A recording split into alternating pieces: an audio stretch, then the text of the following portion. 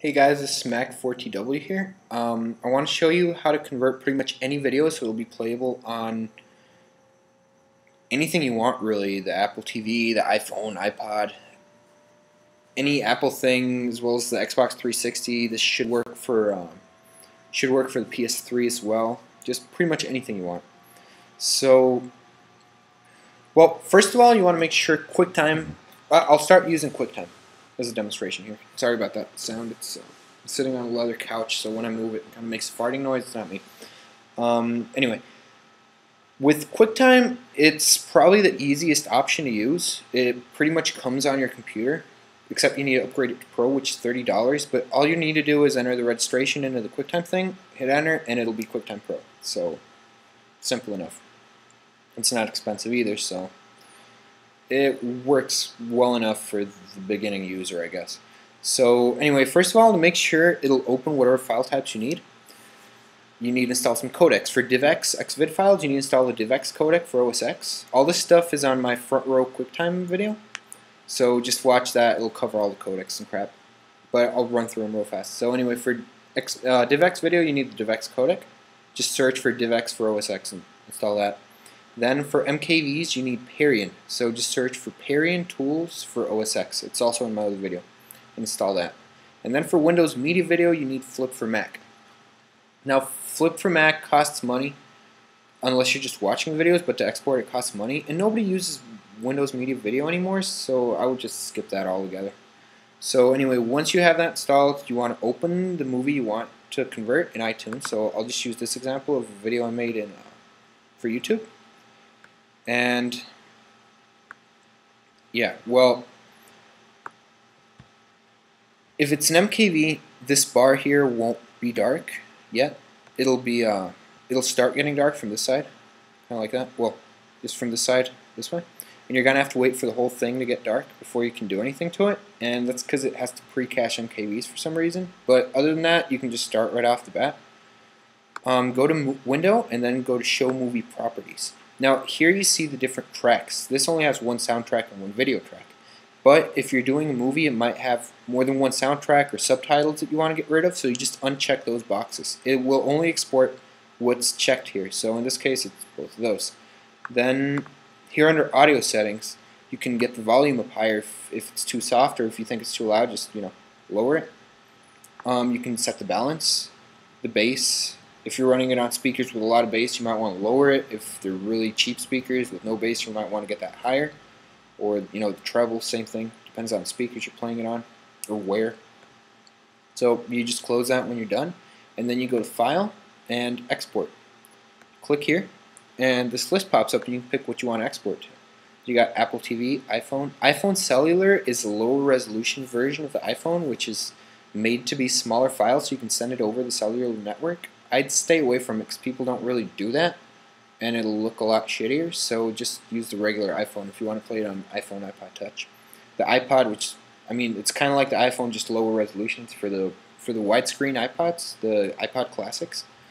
Yeah, I'd never use AVI. It looks like shit, like really you have no idea. It takes forever, and it looks worse than a VHS recording, so yeah, anyway, after you've done that, you just pick the name you want, where to save it to, and you hit save, and it starts exporting. It won't take that long. Well, it's not popping up. There we go. 46. You'll see it start speeding up. This should take about 10 minutes to export. It's pretty fast actually. So yeah, about 10-12 minutes. So yeah, let me cancel that since I don't need this converted. And quit QuickTime. Now this next option, they stopped making the software actually. It's called Visual Hub. It's great. I think it used to cost $30, just like QuickTime. I'm not sure. Since they don't make it anymore, there's still ways you can get your hands on it. They might not be illegal, but you might also know someone with a license that could give you one. You might have it if you're lucky and just never used it. You might have bought it sometime. I don't know. If you can get your hands on this, though, it's great. It allows a lot more control for QuickTime, and I just like it better. So here you see a bunch of tabs. You got iTunes, PSP, DV, DVD, AVI, whatever you want. Now, we're looking for the Apple TV tab, so we're going to click on the iTunes tab. Now here you want to optimize this for, you can pick for all devices, which I've never used. I mean, it's got too many variables in it. Which size is it going to pick? Apple TV or iPhone, you know? So I'd rather just pick a specific one. We got iPods, Apple TV, iPhone. Now this Apple TV here is stereo sound only, and this one is only surround sound, which you're thinking, well, why would I want stereo if my Apple TV will play surround sound? Well, most people don't, but if you have an Xbox 360 and you want to be playable on that, you do need stereo, so then you'd be stuck with this and no surround sound. But this software has this nice little option where if you put in a surround sound movie, it'll make a stereo audio track out of it and put them both in. So you'll have both audio tracks. That way on the Apple TV it'll play surround sound, and on the Xbox 360 it'll play stereo. Really nice. So let's use that. Now, quality here doesn't mean how long it takes. Like, as you can see here, it says more quality means more disk space used. So go nuts, which is what I always leave it to, gives you pretty much the file size that you're converting from. Now, I always use this because I don't want to shrink my movies. I just want to convert them to a different format, so I want them the same size. Now, having both audio tracks will make it a little bit bigger, but not that much. It'll just make it this second stereo audio track bigger, which means, I don't know, on a 4.5 gig movie, HD, you might get an extra 100 or 200 megs worth of size there, because of the second audio track. So I just leave it on there. You know, I don't really burn my stuff to DVDs anymore. It takes too long, and hard drives are cheap, so fuck it. And make sure you check H.264 encoding. Then what I do, which this makes it take twice as long, but it will look a lot better. And don't let that you'll screw it all up thing that pops up scary. It's really simple. All I do is check 2-pass right here. That means it's going to do a 2-pass encode, which means it runs through the whole video twice. Takes twice as long, but makes it look a whole bunch better. iMovie used to have this option to where if you enable 2-pass, you could fit twice as much video on DVD than without 2-pass. Like with 1-pass, it would give you 1 hour on normal DVD, and with 2-pass, it would give you 2 hours. So that'll give you a slight idea of what 2-pass is capable of doing. So anyway, let's drag the file we're going to convert in here. This is exporting from ScreenFlow from another video I made. I'm sorry about that. I just export everything desktop. It makes it easier for me to sort crap out and see when it's done. And anyway, here, pick where to save it to. I'll just original file location is fine, and just hit start. And it'll prepare the audio, and then it'll start the first pass. I gotta wait for the audio to finish preparing before I can cancel it, I believe. But yeah, I mean let me cancel that. That's all there is to that. Now, for some reason, when you cancel something in Visual Hub, it still keeps encoding, but it won't output anything. So you got to go into Activity Monitor and kill that. Here we go, VH131. So just quit that process. If you actually let it run through the movie, this is still running from another video I made. If you actually finish encoding the movie, you don't get that problem. But since I canceled it, it just for some reason won't quit properly. It's an old software. It stopped shipping before there's that many updates to it. So yeah. Now the third tool I use is expensive as all hell, but it works really nicely. It's Compressor. Now it's part of Final Cut Studio.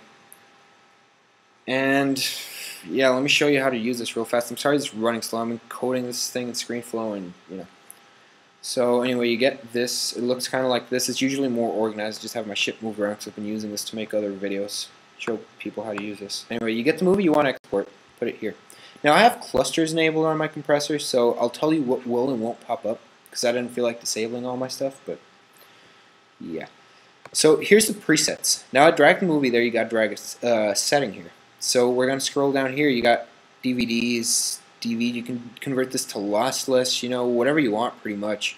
But we want, under the Apple thing, here we go, you hit Apple, and Apple devices. Apple TV, right there, it'll put the right bit rate on it, right size, everything. So you just drag that in here, there's the sample, and you just hit submit. It's going to submit it to my cluster, but see that it tells me about this cluster. Man, you can set the priority, but if you don't have a cluster, this just won't pop up and it'll just submit once you hit this button. You won't have to hit this. So let me hit that. Under batch monitor, it'll show you the progress, and there we go. Let me pick my cluster, and it's just, it's going. So that's how to use Compressor for this. It's really expensive, so unless you use it for other stuff, I use it for video editing, but unless you use it for other stuff, you're not going to want to use Compressor. So I'd probably stick with the Visual Hub if I was you. Now, if you have a compressor or access to it, maybe your school has a computer with it on it that you can use for compressing, a nice fast Mac Pro, set it up, Maybe you can include it in your cluster or something. It'll save you a lot of time. But anyway, yeah, I hope this video helps. If you need clarification on anything, you have any questions, just let me know and I'll do my best to help. Alright, bye.